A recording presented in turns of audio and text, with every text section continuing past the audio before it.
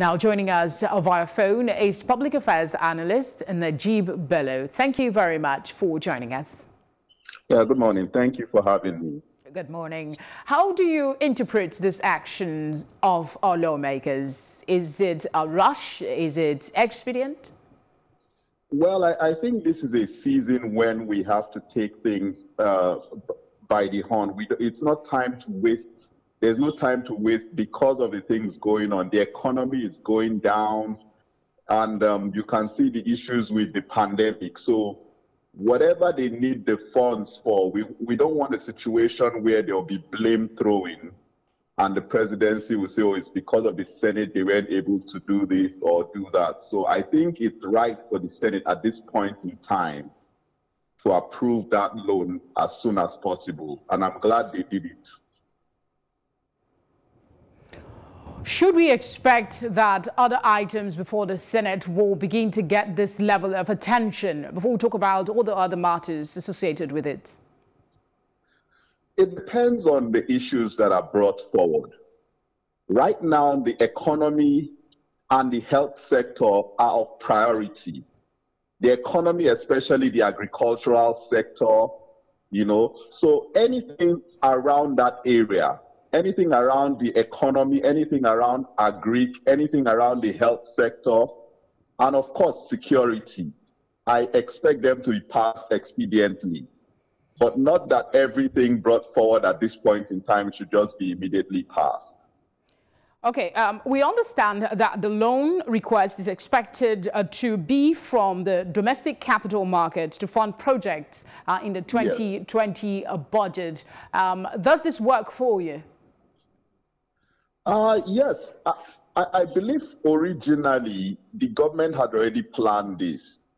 And with the way the economy is structured right now, of course, recently, just yesterday, I believe, the IMF also approved some other loan, but as it was planned, they looked at the situation around the world and felt going to seek this other loan for infrastructure right now from outside the economy may be difficult.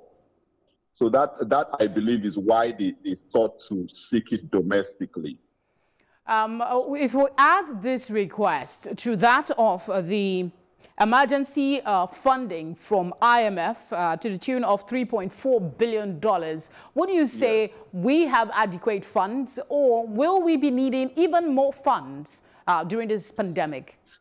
Yeah, you see, the way the pandemic is going, no one really knows how bad it will be. So it's best for everybody to be prepared at this point in time. Stock up on as much funding as you think you could possibly need if things really go bad. Now, if things don't go bad, it's all good for us. We could use the funds for something else or perhaps a refund, I don't know. But for now, it's important we have as much funding as possible.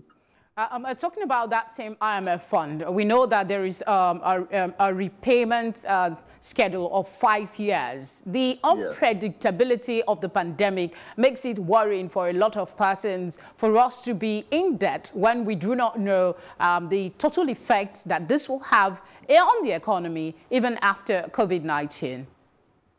Yes, of course. We can't predict for now. You understand? But we may have to take some more loans depending on how things go. I don't want to be like a purveyor of bad news, but depending on how things go, we may have to get more loans. But then again, it's if we survive this and how well we survive this that will determine our repayment and other things. So we have to ensure that we do everything possible, to survive this. If we survive this, then we can, have a restructure of the loan. If things were really bad, we can restructure the loan. If things weren't so bad, then we can start paying as soon as possible. But then I don't have a problem with the loan right now, with any of the loans right now, because there is a global crisis. All right, Nejeeb, thank you very much for joining us on the news, and stay safe. You're welcome. Thank you very much for having me.